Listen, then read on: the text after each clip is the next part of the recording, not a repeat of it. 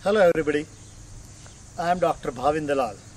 I work as a staff physician in the Division of Pulmonary Critical Care Sleep Medicine at John D. Dingle VA Medical Center, which is affiliated with Wayne State University in Detroit, Michigan.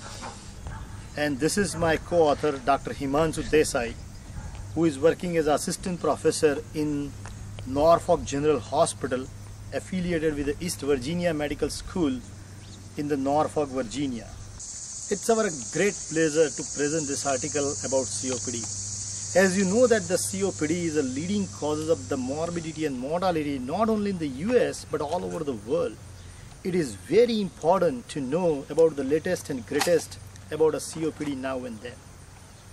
In last few years, some improvements in the management of the COPD have been made owing to the new drugs and management strategies along with the non-pharmacological treatment of COPD with pulmonary rehabilitation and surgical interventions. Smoking cessation, though, is the still best strategy to prevent the COPD and prevent the further progression of the disease. There are several new articles and the review articles available online regarding the COPD, but several points make our article a little different. The first and the most important point about our article is that the full-length version of this article is completely free to download.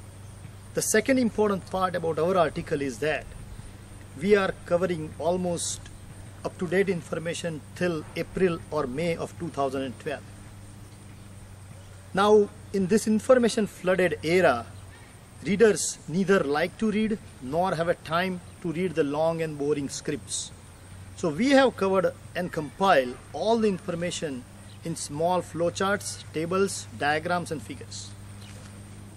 The first diagram is regarding the classification of all the medications used in the COPD, and the second one covers the brief pharmacological properties about it.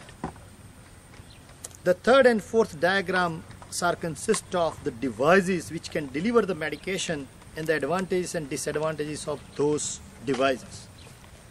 Subsequent diagrams cover the step care simple approach to treat the patient of COPD, and finally we have algorithmic approach for the acute exacerbations of COPD.